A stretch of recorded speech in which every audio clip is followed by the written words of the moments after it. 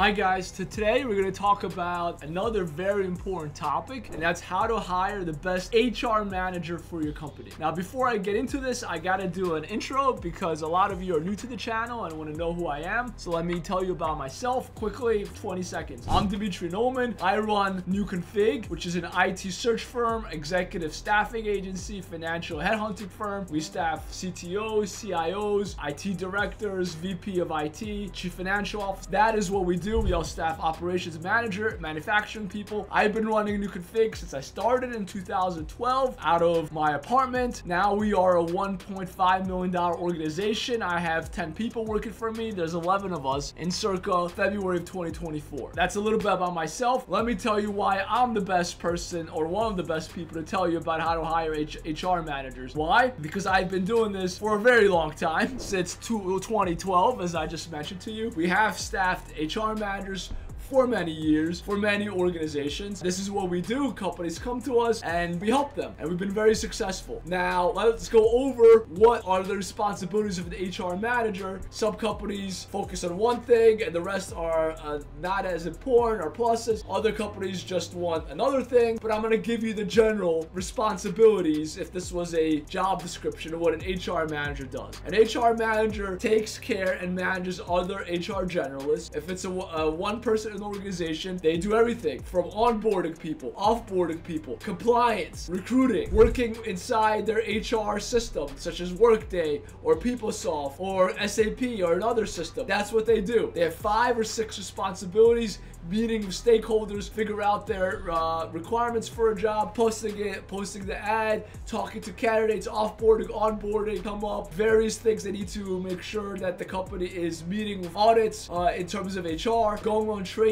So that is all part of the job description. Those are all very important things in HR manager's role. Now, what you need to think about is you're not going to find someone that knows all of these perfectly, right? And if they did, they'd probably want a lot more money than they're offering. So you need to figure out what are your top 3 skills for this role and focus on those top 3 skills, because people are human. They don't have everything that you want them to have. So I wouldn't recommend that you focus on all of the 7 to 10 responsibilities I just mentioned. If you really want them to know Workday, focus on Workday as a requirement. And managing people would be a second requirement. And experience of recruiting would be the 3rd requirement. And then the other ones about compliance, offboarding, onboarding, and procedures would be less important, or it could be the vice. Those 4 are more important, and the first 4 I mentioned are less important. But you got to figure out what is most important, put that on top of your job description. So what I'm really getting to is you got to have a job description. After that, you need to have a salary that you're willing to pay. Salary is extremely important because people that you're just going to be wasting your time spinning your wheels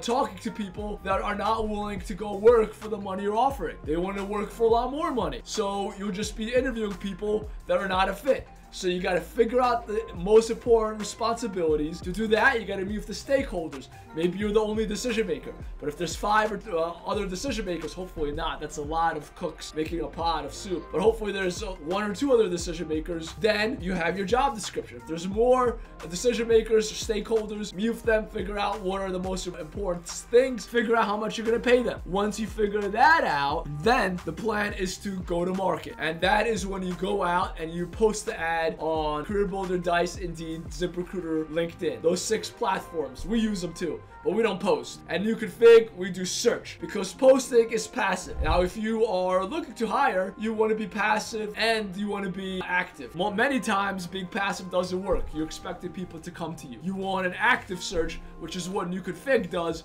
which we are a search firm. We go out and search for these people. Obviously, the results are going to be 100 times better if you search for those people, but people don't have the budget to pay for a search firm or an executive search firm, staffing firm, headhunting agency like us. So they post. Now, once you post it, you wait a week and you see how many people have applied. If you have not gotten the people that you want, you have 2 options, the way I see it. The first option is you go out and you follow the steps in the previous video about getting a search firm such as NewConfig. In fact, you could call us here at NewConfig. We'll find you an HR manager. That's the first thing you could do. But we charge between 20% 10% to 25% of base salary. A lot of firms don't have that. Then, if you are not willing to pay how much it would cost for us to staff the role, and by the way, the 25% is contingency. The 20% is retainer. So 25% means the search is free. If we bring you 10 people, you don't hire any of them, guess what? You don't have to pay anything. The search is free. You only pay our fee if you hire, and that's net 30 after the person has been there for 30 days. But that's the most expensive option. But it's the fastest and the best service and the best results. You don't have to do that. You could do it yourself. That's the cheapest option. The cheapest option is get yourself in Dice, get yourself at least LinkedIn, which is going to cost you about 6 to 7 grand a year. Get yourself Indeed, which is going to cost you about 3.5 grand a year.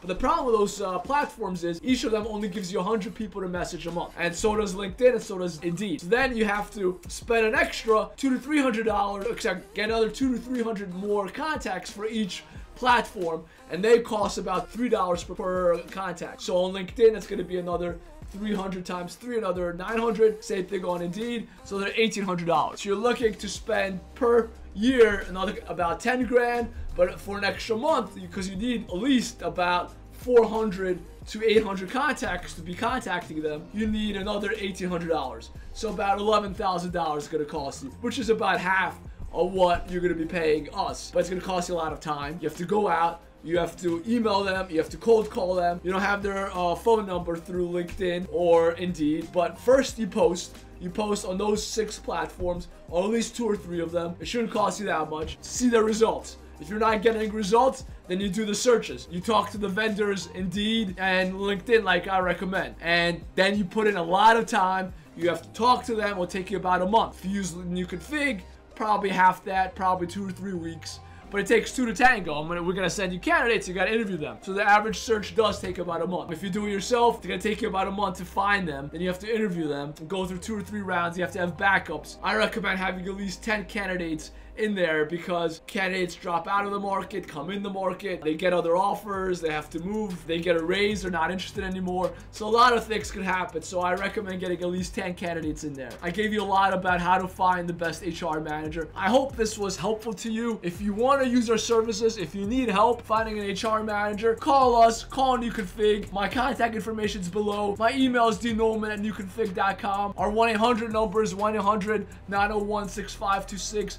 Call us. It's on our website. You can go to our website, fill out a contact form. It's very easy to find us. We could give you more advice. We could do an intro call, give you advice, or we could actually do the search. And as I said, we could do contingency, and that's free. Retainer is going to be cheaper, but you have to put some money down. A down payment and engagement search too is cheaper. I hope that was helpful. I hope you learned something. I hope you enjoy these videos. My goal is to help you, to add value. So stick around, watch more videos. Hope you enjoy me, because I enjoy you watching. Take care, and yeah, stay tuned for the next video.